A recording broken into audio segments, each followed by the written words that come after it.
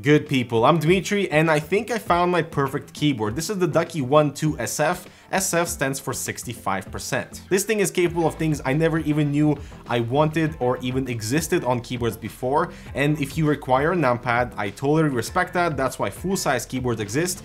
But if you are a TKL lover like me, here are my 5 reasons of why I think you should consider an even smaller keyboard like the Ducky One SF. Ooh. Ooh. There we go. This is the Excel I'm looking for.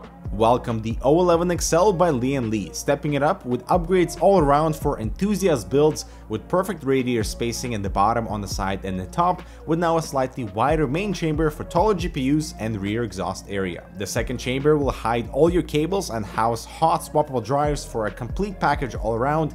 This is the O11 XL by Lee & Lee, giving you room to grow. So over the last 5 years, I've settled on TKL keyboards to give me extra room for mouse movement at lower DPI without needing to angle the keyboard like you would have to with a full-size layout. Reason number 1, obviously, the size. And while the 65% is even smaller than your traditional TKL, allowing my hands to be slightly closer to each other for better comfort during CSGO or Apex Legends. Also with the TKL keyboard, I still sometimes hit the right side with my mouse during strong left flicks, and this is no longer a thing with the One SF. Also for mobile users, it's a keyboard you can actually carry inside backpacks, plus the form factor is a lot less awkward than using a full-size keyboard with a notebook. Reason number 2, all the important keys are separated. The One SF has that extra row on the right side with dedicated arrow keys, unlike with the One Mini that is a 60% keyboard, and this means that delete key is separated from backspace, which is very crucial for my editing workflow,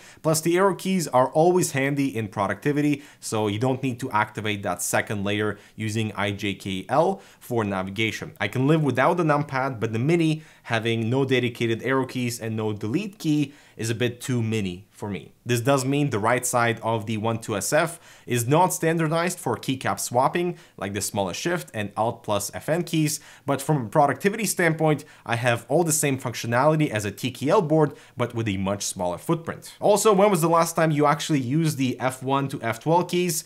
I literally never use that except for F9 to smooth out the keyframe in After Effects, and having that row minimized and built into the number signs as a second layer of commands is totally worth it. That gives me all the same functionality when I need it, but at a much smaller footprint. And reason number 3 is the price. So the Ducky One SF can be pre-ordered right now for $109, while the Ducky One Mini can be picked up for under $100. And honestly, this makes them very competitive versus full-size and TKL options from our usual gaming brands, none of which offer double-shot PPT keycaps at this price point. We all know PPT keycaps just feel better and won't exhibit the usual glossy surface over time like you'd see on ABS keycaps. I also love their approach with the quality font and extra set of colored keycaps to style up the board a little bit. Both the SF and Mini connect via Type-C cable, which is impressive, and have a pretty satisfying build quality that is mainly plastic. My only complaint here is the body flex from the top and bottom. I also love the dual angular adjustment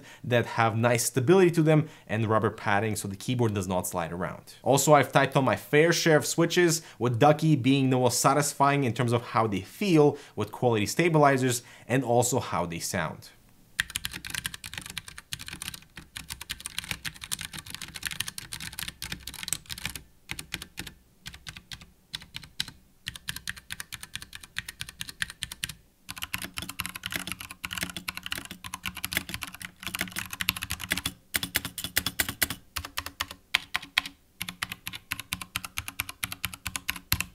Reason number 4 are custom features on such a tiny board. So here we have built-in mouse navigation that actually works very well with left and right clicks, and scroll support as well. I enabled the notification bell using this feature alone. You have 6 profiles saved on the keyboard without the need to access any of the drivers. On these profiles, you can record macros to any key aside from caps lock and function, and this customization alone is worth so much more than space-wasting dedicated macro keys on full-size keyboards. You have have built-in media playback controls and volume adjustments as like second layer commands. We have DIP switches below the board to turn off your Windows key or change the key rollover. You can even switch the caps lock key to act as your function key. You can even change the debounce time for mechanical switches. And all of this is here to show that with the additional key layering, you can have so much extra functionality without expanding or ballooning the size of the keyboard. And the reason number 5 are the looks.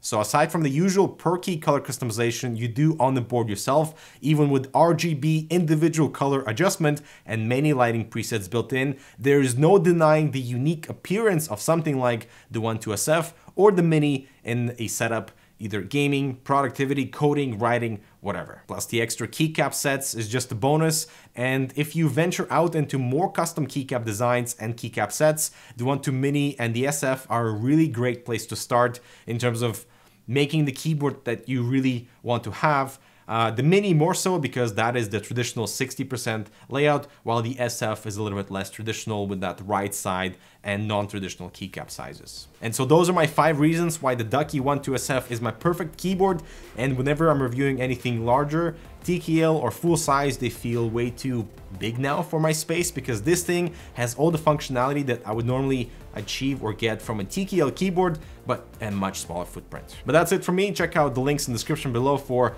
other keyboard options and what is your perfect keyboard. If you have one, let me know in the comments below. Thanks so much for watching. Check out this other relevant content. I'll talk to you in the next video.